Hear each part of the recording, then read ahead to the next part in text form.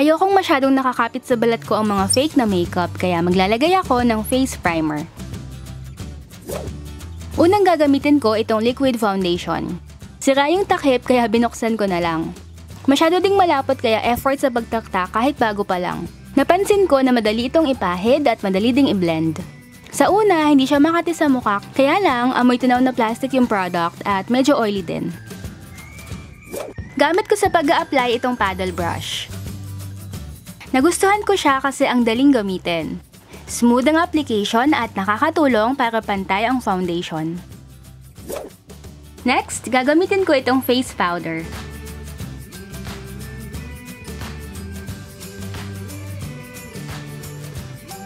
Sa una, maganda siya. Napansin ko na hindi siya nagkikik sa mukha, hindi katulad ng tunay. Yun nga lang, masakit sa ulo yung amoy ng powder at kapag tagal, umiitim ito sa mukha kahit na maputi naman sa lalagyan. Hindi ko alam kung may tunay na Urban Decay liner set kaya go na din. Napansin ko na dark masyado yung brown para sa kilay. Super pangit din ang brush na kasama kaya gumamit na lang ako ng ibang brush.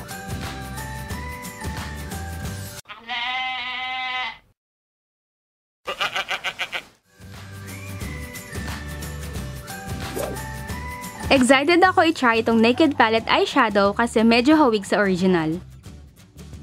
Yun nga lang, iba yung kulay kapag ginamit mo na. Madali namang ipahid yung product, kaya lang hindi kasing ganda at pigmented ng tunay. Para ka lang din gumamit ng regular at drugstore brand na eyeshadow. Kasama ito sa set ng Urban Decay. Sa lahat ng binili ko, nagulat ako dito. Kasi pigmented siya at ang daling ipahid. Okay din naman yung brush na kasama. Yun nga lang, hindi siya natutuyo kaya may tendency na kumalat kapag matagal na.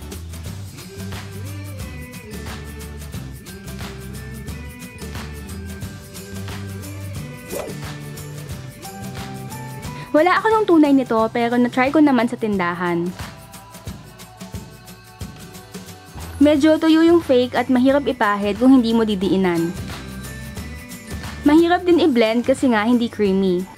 Kapag nag-blend ka ng sobra, pati foundation mo naman matatanggal din. Tsaka, gamit ko itong fake na sponge blender. Medyo disappointed ako sa isang to. Masyado kasing malambot at nade-deform kapag nababasa na. Favorite ko yung tunay nito kasi nga ang daling pang blend. Halos hindi mo malalaman ang fake sa tunay kasi mula packaging hanggang product, sobrang okay. Alam nyo ba na mas matapang pa ang amoy at mas nag-smudge pa yung tunay kaysa sa fake? Nagustuhan ko kasi pigmented at ang daling ipahid at matte talaga. Para ka lang din gumamit ng original for 80 pesos.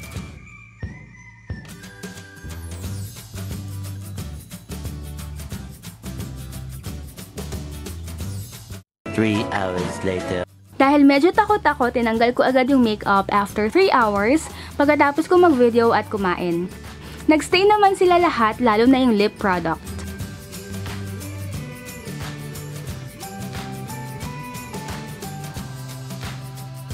The next day. Tagyawat test? Tinagyawat ba ako? Ang sagot ay hindi. Okay pa din naman yung balat ko, may pimples tulad dati, hindi naman siya lumala at walang tumubong bagong spot. Kung talagang gusto nyo, okay na din namang bumili ng mga fake na makeup tools kasi hindi mo makakompromise yung balat mo. Kung mapilit kayo, o sige bili kayo ng eyeshadow at lip product. Kaya lang huwag nyo nang bilhin itong mga ito dahil tsaka talaga at not worth the money kahit pa sobrang mura niya. So sana na-enjoy nyo ang pagmamatapang ko na ipahid sa mukha ko ang mga fake na Divisoria makeup. Follow nyo ako sa Instagram at RealAsianBeauty. Bye!